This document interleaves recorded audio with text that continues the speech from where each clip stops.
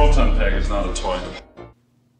Hey everybody, welcome back to the Proton Pack is not a toy.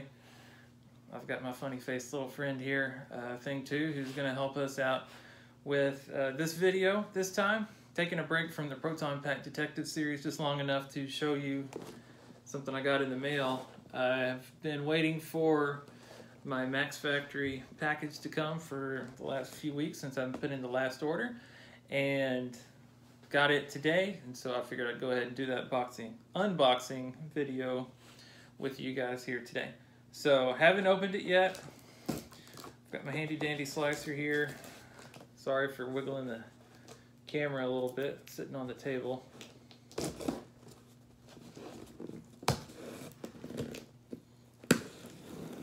you go. All right, so of course, standard procedure, we're gonna get a box full of packing peanuts. I like to eat them. No, you don't eat the pack. Don't tell the YouTube world that you eat packing peanuts. They'll believe you. All right.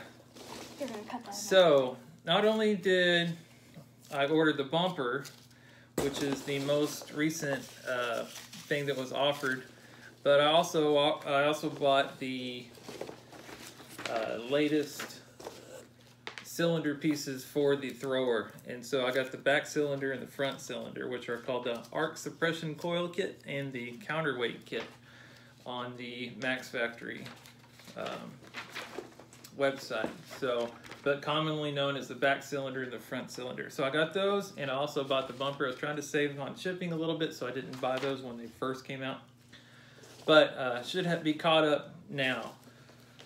So first thing on top here with all the peanuts is the big boy itself, and this is the bumper.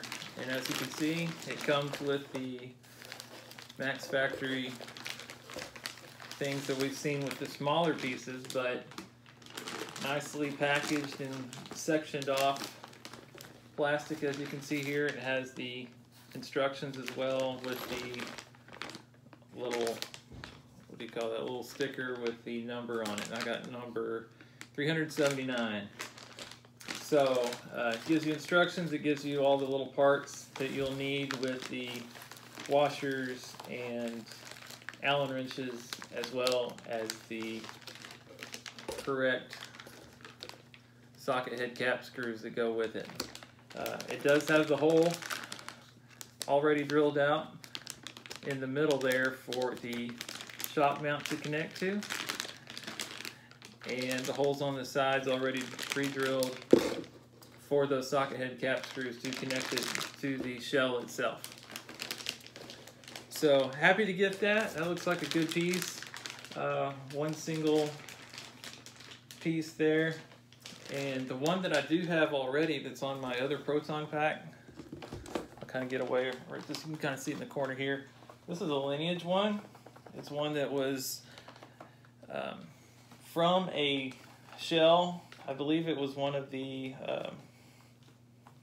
screen used packs. I can't remember if it was the superhero or a different one, but it has the residue right there for where the pack did have the label on the wrong side for a bit, and the only one that I know where they did that was the superhero pack.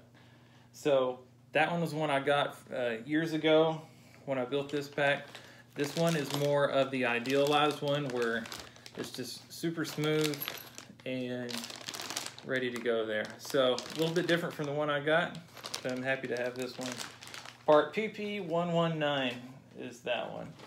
I needed to edit it, just add one little thing in here. I did open it up. One thing I didn't note when I was reviewing the bumper itself here, inside the instructions here, it had the label that goes on the bumper. So Mack's Factory is known for having the best labels available on these foil backings. And so when you buy the parts that need labels from Mack's Factory, they come with those said parts. So you don't have to buy a set of labels afterwards to put on the whole pack, because if you're buying from them, if you buy a bumper, you get a bumper label. So that's one of the perks for buying from Mack's Factory.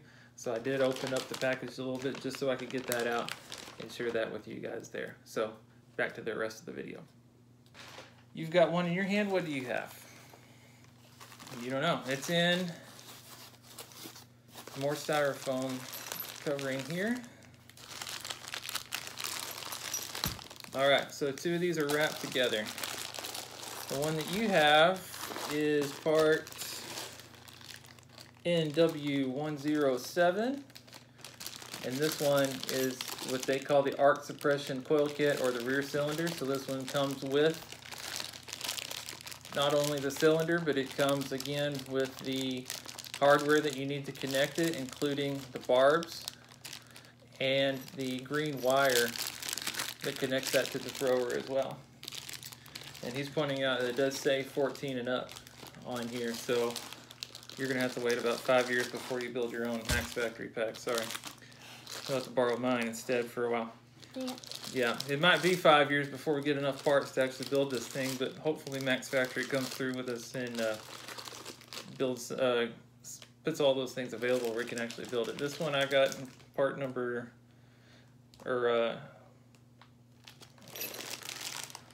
let's see, 0114. So not part number, but the issue number 114 there. The other one that I got, what number is that one? 0461. 0461, so a little bit farther down the line. So this one is what they call the counterweight kit, or the front cylinder. This one's just basically the black cylinder there with the, again, the hardware that you need with the washers, the Allen wrench, and the socket head cap screws as well. And so it'll come with those instructions and show us how to put that in there as well. So again, happy to add these Max Factory parts to what we had already collected so far. I believe my box over here has what I had already. So I'd already gotten some of the knobs, something from GB Fans that you found there. Most of this stuff is from the thrower. I think the first part that we've actually gotten for the actual pack, aside from the shell that's available to some people, but I haven't been able to buy it yet. The only pack part that I've gotten so far has been that bumper, and the rest of it's been for the thrower. So I'm looking forward to getting not only a pack, but the main part of the thrower so I can start attaching these things and seeing how they look when they're actually put together. But until then, we'll keep collecting them, putting them in the box, having them sit out and wait. I might have an avenue to be able to get me a pack shell a little sooner than I thought, but I don't have that in stone yet, so we're going to wait until I know for sure before I announce anything on that. But cross your fingers for me, I might be able to get a shell a little bit earlier than I thought. What you got? More peanuts. So we got plenty of peanuts to go around. If you need peanuts, I can ship you a box full of peanuts because I've got a nice box full of them here. So we're pouring them out. So maybe I'll stick these in your bed or something and mess with you. No, I won't do that. So that's what I've got so far. Just my overall review so far of the parts for the Max Factory stuff. It's kind of incomplete because I'm ready to see what it looks like when it's actually connected to a shell or a thrower. And until then, can't really say, but from what I've seen from just looking them over quickly, they look like they're well-made parts, and I'm really happy that they do come with the hardware and any kind of mounting stuff that I'm going to need, the barbs. I don't have to go and figure out which ones I need, and the holes are all drilled for that kind of thing. That's what really sets this one apart, making it an easy build and something that keeps me coming and not want to phase out those parts for somebody else going and getting parts from GB Fans just to go ahead and get farther along in my build. I'd rather go ahead and continue with this so that those holes are drilled out, I get all those hardware pieces, and it'll make it a little easier on me in the construction process. But that's where I'm at with it. So for us now, we want to say thank you for watching and appreciate my helper here helping me out. Stay tuned for his YouTube channel. Whenever he gets one in a couple of years, he's going to do some stuff about Legos and video games. Maybe. Yeah, maybe. And I'll be sure and link that in the description and whatever video I'm doing at the time when he does to have a video ready to go. And you guys can follow him as well. So maybe.